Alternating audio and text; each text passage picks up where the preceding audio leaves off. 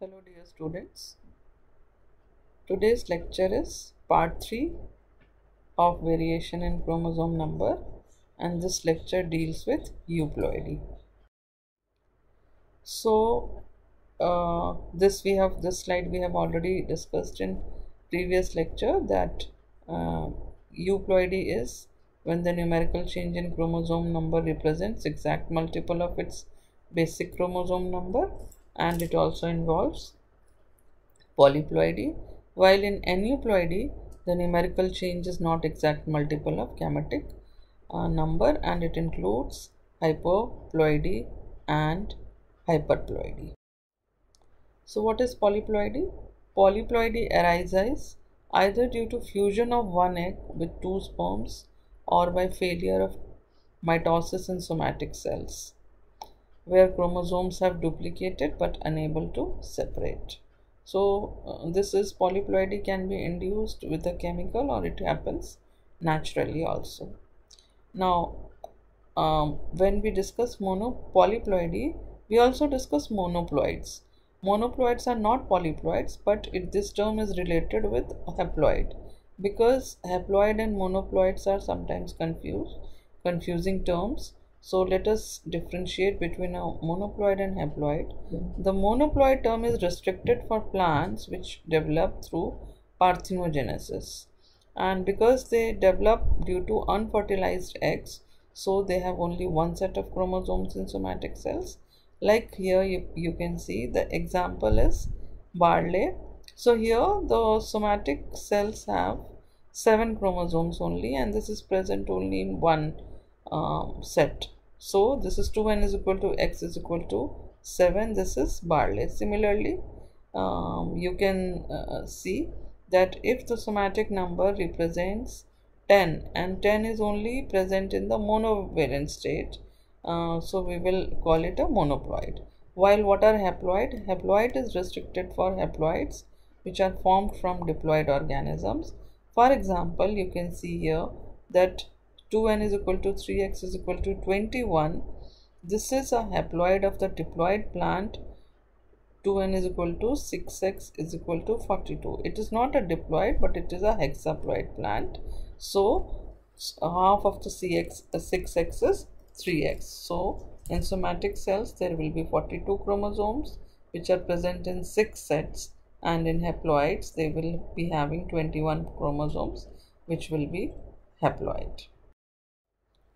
Euploidy is a sub part of heteroploidy, and heteroploidy deals with variation in chromosome number.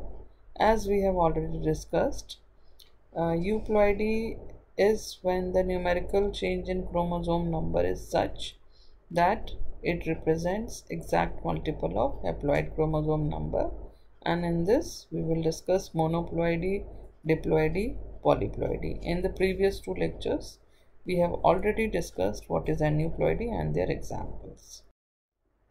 Now what are the types of polyploids? So as we have already discussed, euploidy is when the numerical changes in chromosome number is exact multiple of basic chromosome number, and in this we will be studying polyploidy. So polyploidy is when there are more than 2 sets of chromosomes, and polyploids are of 4 types: autoploids, alloploids, autoalloploids, and segmental alloploids. Autoploids so involves duplication of the same basic set of chromosome. So the term is self-explanatory. Autoploids means auto plus ploidy. So auto means duplication of the same genome. For example, marigold, lily, snapdragon, cynodon, these are examples of autoploids. So you can see that the size of the flowers is very large because of the extra set of chromosomes. Now what is alloploidy? Alloploidy involves duplication of 2 or more genomes from different species. They are also called amphiploids, and many of our cultivated species are alloploids or amphiploids. One of the examples is wheat. The third classification is autoalloploidy, which involves duplication of both the same genome and the different genome. So it includes auto as well as Euploidy, and they are always above hexaploid. So it means that they are more than they have more than 6 sets of chromosomes. While the fourth is segmental Euploidy, which involves duplication of two related genomes. Now you will understand all these terms with the help of this flow chart, and you can refer PK Gupta for this. So like here you can see, say this is a diploid plant. When it is the duplicate diploid plant has two sets of AA, or two set of genome. Its genome has two copies of A, which represents homologous pairs of paternal and maternal chromosomes. Now, suppose this chromosome duplication takes place by natural means or by through chemical treatment. So, the diploid plant, which is having two sets of chromosomes, it will be duplicated to four sets of chromosomes, and it becomes a tetraploid.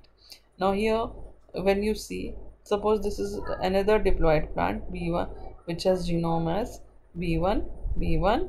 So now if it is duplicated, it will also become a tetraploid. Now suppose hybridization takes place between AA genome and B1 genome. So this is a hybrid AB1, and when it is duplicated, it becomes a tetraploid. But this tetraploid is which has four copies of uh, chromosomes, 2 of AA and 2 of B1. It will be a tetraploid, but this will be a allotetraploid because it is involving duplication of two different genomes, AA and B1. Now, when this is duplicated, it becomes an octaploid, and this octaploid involves the duplication of both AA as well as BB, and 4 copies of A and 4 copies of B1 are present. So this becomes auto-allo octaploid because it involves the duplication of the same genome as well as different genomes. Now the next term we learned was about segmental polyploidy. So what is segmental polyploidy? Segmental polyploidy is when the duplication involves duplication of the related genomes. For example, here you can see that B1 B2 and B2 is written here. So B1 is one genome and B2 is another genome, which are related to each other. So when suppose B1 and B2 hybridization takes place between these two plants, and say hybrid B1 B2 is formed.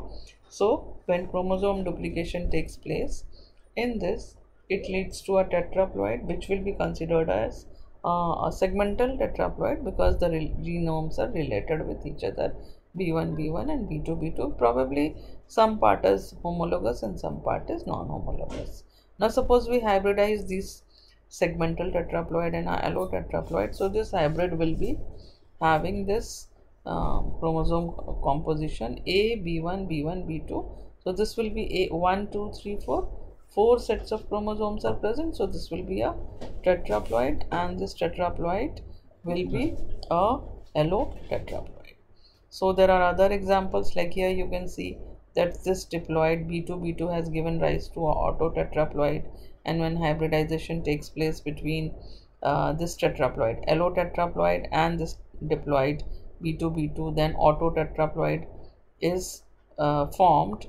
No, when B2 has duplicated, so this is a autotetraploid, while when hybridization takes place between this allotetraploid and this diploid, a triploid is formed, and this is a allotriploid. And when this allotriploid is duplicated, this is a allohexaploid. So I hope this chart is clear to you, and you can refer PK Gupta for.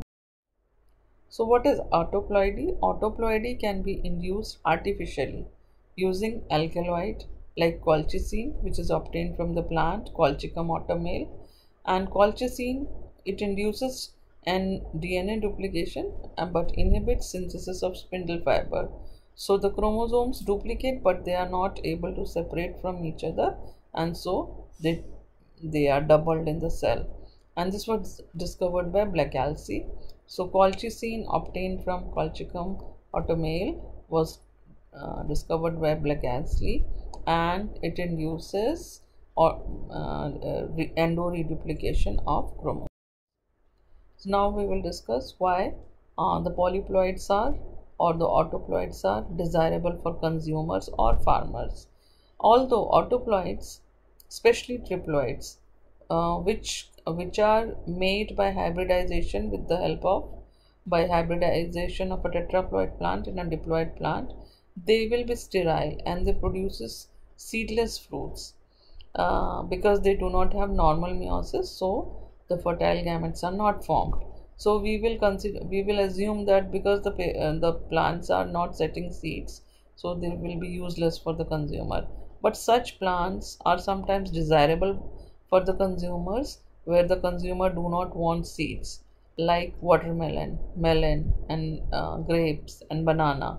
So in those cases, if we can propagate the plant vegetatively, even when the fruit is not having seed, it will not matter. It will rather it will be beneficial for the consumer because he wants a seedless plant. So autoploids, especially the triploids, are desirable if the plant is vegetatively propagated, like sugarcane, which can be vegetatively propagated, and if the plant is polyploid, so it will yield more because the size will be more. Similarly, banana, if we want plant to produce seedless fruits like watermelon and melon.